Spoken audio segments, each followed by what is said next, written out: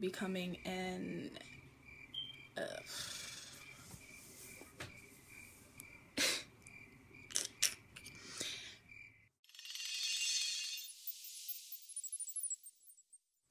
so oftentimes I see a lot of people asking, how do you become a flight attendant?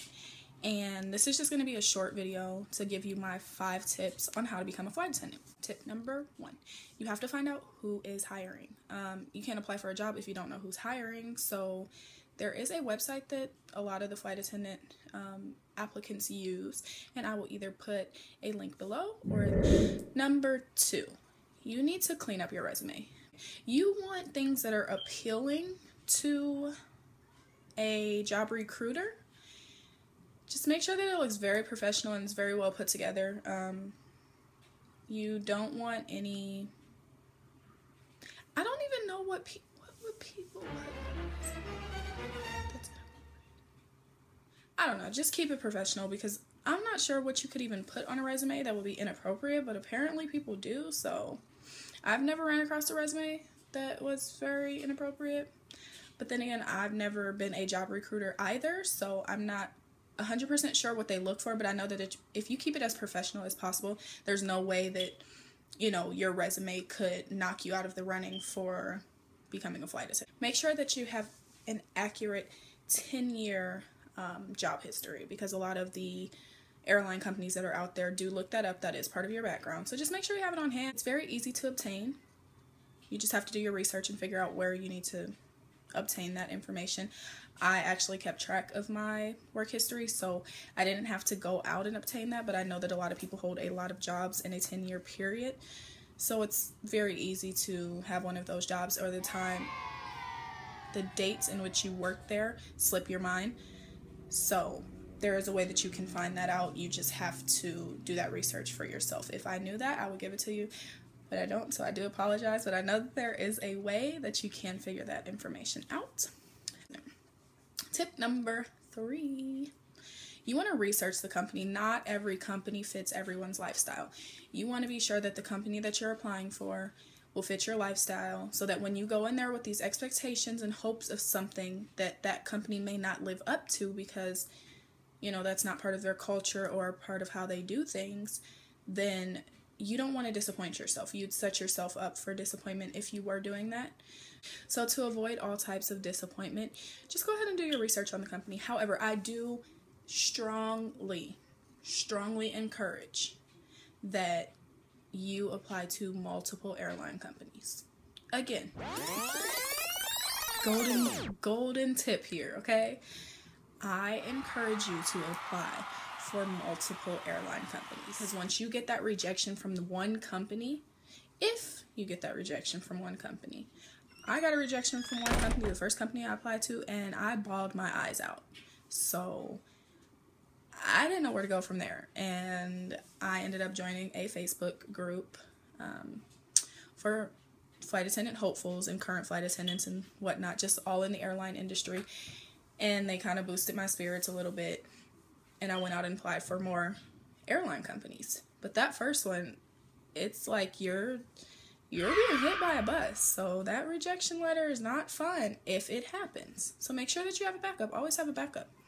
You want to go in there, you want to grab your CJO, but sometimes that doesn't happen because that company doesn't fit with your lifestyle, and you may not know that, but they know that. So they're saving you from something that would never fit for you anyway.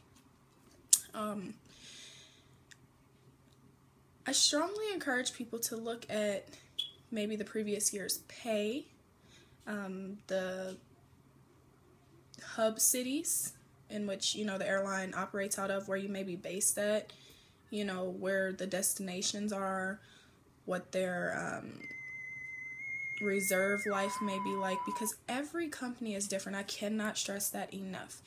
Every airline company is so much different as to how they run their operations. So just make sure you research that, get as much information as possible, and then narrow it down to maybe the top 5 that, you know, fit for you, and apply for those, and then you won't be disappointed, because it's very easy to hate your job as a flight attendant if you are working for the wrong company, because that does not fit your lifestyle. It's very real. That's why you see the videos that are on YouTube. Why I quit my job as a flight attendant. I hate being a flight attendant, blah, blah, blah. It's because people have gone out and tried to categorize each and every company as being the same. Just, oh, I'm going to be a flight attendant. But if that company does not fit your lifestyle and how you have it, imagine your life to be, you're going to be very upset. So just make sure you do your research. Make sure you put yourself in the best position to be happy. That's what it's all about. Tip number 4. Clean up your social media. Again, clean up your social media. There are recruiters out here on every single social media site, whether it's Twitter, Facebook, Instagram, Snapchat, you never know. Just clean up your social media, especially Facebook. I think that Facebook is more so how recruiters find you, because 9 times out of 10, if you're not one of those weird people who don't use their real name, 9 times out of 10, you use your real name on Facebook. So there are recruiters that are out there that are set up to look at your social media sites. It's the reality. It's our day and age. Social media plays a big input in our lives today. So therefore, just make sure that your social media is somewhat decent. Personally, my social media is private. You aren't going to be able to look at what I post on Facebook if you're not my friend, and I do not accept anybody who I don't personally know. So that's how I keep track of my social media. But there are a lot of people out there who have open pages and they post whatever and wonder why they get a lot of thanks but no thanks emails. Just take a look at your social media. And if you don't know if your social media is bad or not, then ask somebody. Ask somebody to look for it. Ask the most professional person that you know to just go through your social media page and see if they were considering you for a position, would they hire you? Tip number 5, go apply. Because you'll never have a job as a flight attendant if you don't apply. Apply, be positive, have fun, and enjoy the process. And I have one last golden rule for you. Let me say this very, very clearly. During this application process to become a flight attendant, you must have patience.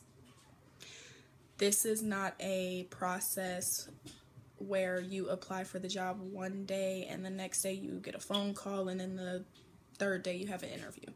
That's not how this goes. There are so many steps, which I will get to in a later video, but there are so many steps in the entire application process. Your application process can take anywhere from 1 month to a year.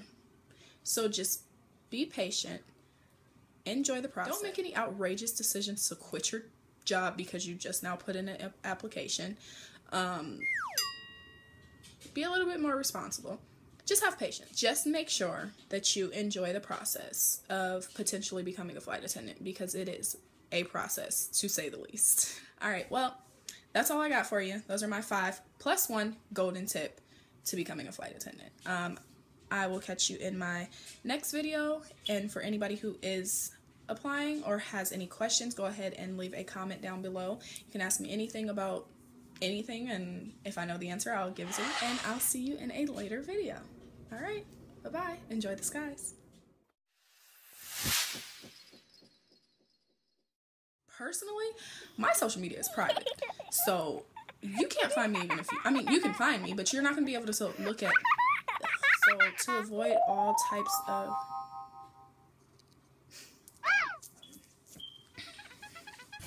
oh.